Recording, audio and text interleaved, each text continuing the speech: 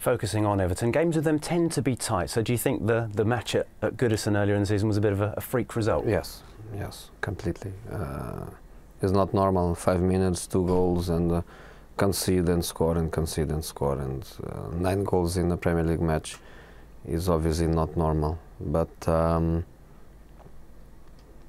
think it's very difficult to repeat that. So I think obviously difficult match for them, also for us. Everton currently 12th in the table, but just 7 points clear of the bottom 3. Does that tell us a bit about just how competitive it is towards the bottom end of the league? But they are there, but they shouldn't be there. So I don't look to the table when I play a team. I look to the quality of the team and the players, and obviously Everton is one of the best teams.